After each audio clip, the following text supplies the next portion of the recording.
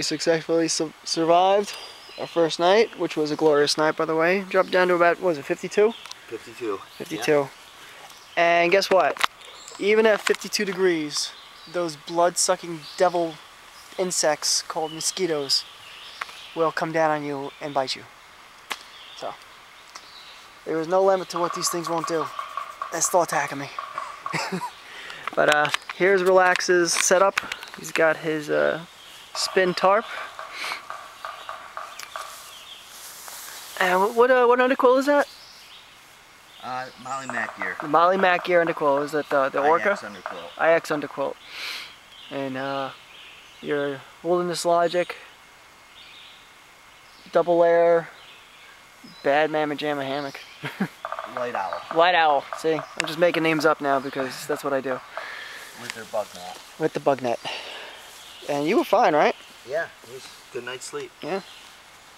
And I'm over there in my sorted mess. He's very organized over here. He's got, you know, his stuff set up and it's all organized and color coded. I'm a little type A. And I'm a hot mess over here. Like I was strewing things about because I just don't care anymore. It's come down to it. Yeah, I just kind of throw it. Everything goes out of the bag and then on top of the bag. That's how I roll. I washed everything last night and it's still wet and it's cold, so that's gonna be fun. Oh, Adam, brother man, this thing saved me last night. It got cold. This is rated a 40. I was not one cold spot on me from the neck down. So, alright, I'm talking too much and I'm burning videotape and it's only day 2. So we will see you guys when we find cool stuff on the trail. These are, what are they called? What are they called? Vivo Barefoot. Vivo Barefoot. Lighter than Crocs, as comfortable, stays on your feet, right? Awesome. Awesome. Yeah. Is it your first time you rocked them out? Yes. Yeah, and they worked out. I bring them every trip now. Yep. Get her done.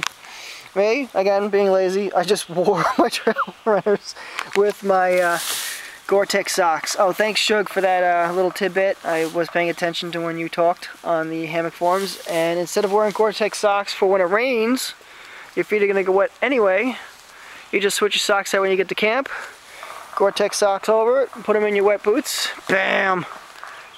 Works like a charm. Alright, now we're moving on. So we're hiking in this nice little field. And walk backwards. Walking backwards. Yeah, I can hike and walk at the same time and work a camera and be an idiot. That's how I roll. Nice little field. Hotter day today, and relax. What they say? Torrential downpours in the afternoon? Yeah, that's what they say. Yeah, torrential downpours in the afternoon. Spot on like last time. Yeah, we'll see what happens. What I heard, my rendition of the story before I left was it was going to rain in the evening and well into Monday. But, you know, weathermen and women like to change their minds from time to time. So we'll find out what actually really happens. Till then, trail on! And our first vista view of the morning.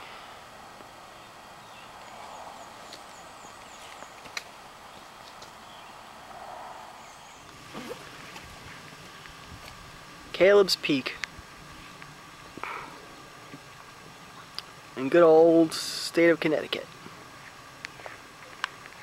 So we had that nasty rainstorm most of Saturday morning, and hiking in the rain, and my Groda knife got wet and looks like she rusted in the sheath, the Kydex sheath. So Jose, I'm gonna have to send you back a little bit of a rusted blade. I apologize in advance. I did oil this before I left the house, but I guess I didn't oil it good enough. But relax, he's got some mineral oil. We're gonna treat this a little bit, try to save what we can. But it's still sharp, it's just rusty. We're sitting here at Caleb's Peak. Had a little bit of lunch, if you want to call 10:30 in the AM lunch. Let my feet rest a little bit. And this must be the day of equipment failures, because this is my bungee cord to keep my gaiters on my shoes, and that's wearing thin. Look at that. So I hope this is the end of the equipment failures for today. I really don't want to see any more equipment failures in the rest of the day, especially if it's hammock related, because then that would suck. And I hope I didn't jinx myself. I'm gonna knock on rock. Alright, we just hiked down this treacherous monstrosity. It goes all the way up. St. John's Ledges. St. John's Ledges. With steep stone steps down to the Housatonic. That's it. Housatonic. Yeah, baby. I'm bringing it. Bringing the heat. Just like the sun is now. So, moving on to the Housatonic River, that is. Well, we've been walking down these treacherous rocks for quite a while. Nice little flowers over there. And it just keeps going down. And the water monkey bit it. I'm not going to be afraid to tell everyone. I fell on my ass. Well, on my hands, really. And I'm going to do this while I walk down, because I want to fall down again for the camera. And I lost a trekking pole. I have since recovered said trekking pole. And it was ugly. If I didn't have my ninja cat-like reflexes, I probably would have ate it in the face. It would have been ugly. So, and I'm also glad that at least we have some dry rock to grip onto, because I'll tell you what, he's stuck. This ain't right. This is 5 shades of wrong. Alright, we're gonna try to negotiate our way. It looks like we're coming near the end of this god-awful mess. And then we gotta negotiate this. I don't know how we're gonna do that. One thing great about Connecticut, there's like water every like quarter mile, half a mile, mile and a half.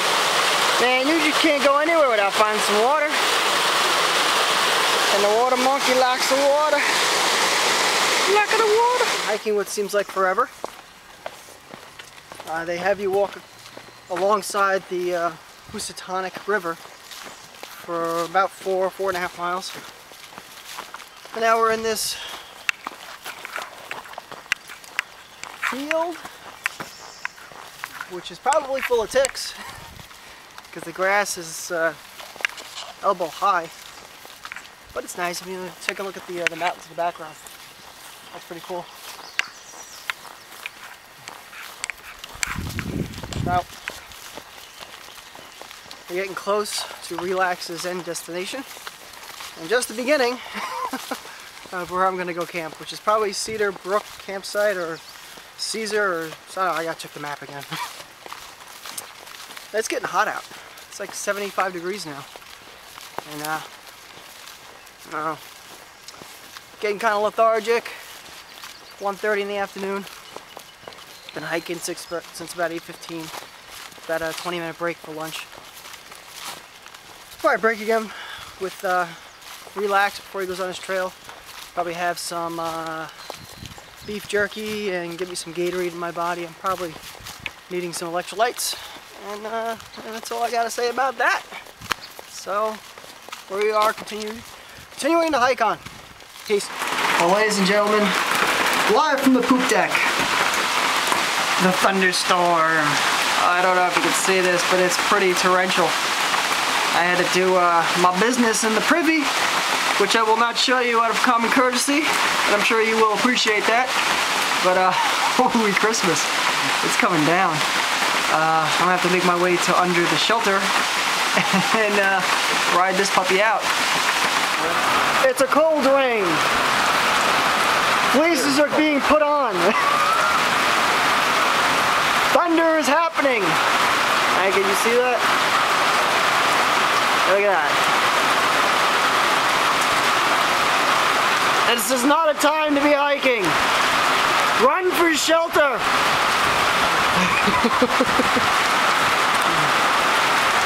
It was warmer in the privy. I may go back. So, Relax is now waiting for his ride. And I'm back on the trail. As you can see, the rain subsided for now. And I'm on the trail by myself. And I'll be honest, I'm developing a pretty nasty case of monkey funk junk, kind of reminiscent from last year, and I thought I was doing a much better job of taking care of that, but I just get a bad chafing problem. I don't know what it is. So I'm going into preventative maintenance the rest of tonight, just washing the area, washing my drawers every creek. That seemed to work last time. There's more creeks in this area, so it might be beneficial to me. Rocks are all slick. It must have put out 2 or 3 inches of rain in about 40 minutes, which is pretty impressive. But everything's cooling off. Thank God. It's starting to get a little too hot. And I'm still trekking. Seems like tomorrow might be a low mileage day, just so I can stay at camp a little sooner. I mean a little later tonight, and stay there a little later tomorrow in the morning, and then head on out to a trail shelter that's probably in the 7 to 9 mile range, just so I can get there a little sooner, and once again do a little more maintenance for myself as far as keeping the area clean and let it work itself out. It doesn't stay very long if I take much better care of it, but I thought I was taking good care of it. And that's what you get. The trail throws you curveballs. My legs feel great. I'm after that rest period at the camp with Relax, I feel much better. I was starting to taper off a little bit, and I got some Gatorade in me, and now I'm revitalized and ready to rock and roll. But I gotta deal with this monkey funk junk. So, alright, the rocks are getting slick, and it looks like there's a lot more of them. So I'll keep you posted as to what's going on. There is a warning. Guinea Brook, which is this, may be impassable during periods of heavy rain. That looks pretty nasty.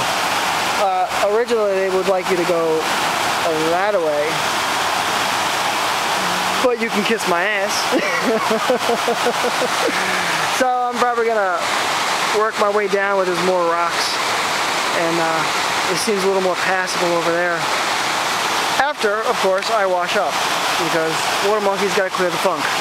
Alright, I will let you know if I pass through and I make it. If not, well, I die trying. In the name of charity. Well, I made it. And I'm in my first river fording ever. So they wanted you to start here and then walk across here. As you can see right there, it looks really, really dangerous. So I was like, screw that noise. So what I did was I made it over to the middle section, and there's a lot more rocks and ways to secure my feet across the bed. Crawled up to that log and then crawled up and over. So relax. Remember how you said I'd probably just get 1 foot wet because the warning on the sign is crap. Once again, my friend, Connecticut is not all flat, and that, my friend, was a river fording. River fording. None but love for you, but that was a river fording. I'm at the top of Pine Knob Hill, and there is this, I don't know if it's a turkey vulture or if it's an actual, yeah, it looks like a turkey vulture. He's just chilling right in front of me. He's literally, this camera doesn't do it justice. He's like 25 feet from me. That's insanity. Here's the view of Pine Knob Hill. Really, that's the coolest part, right there.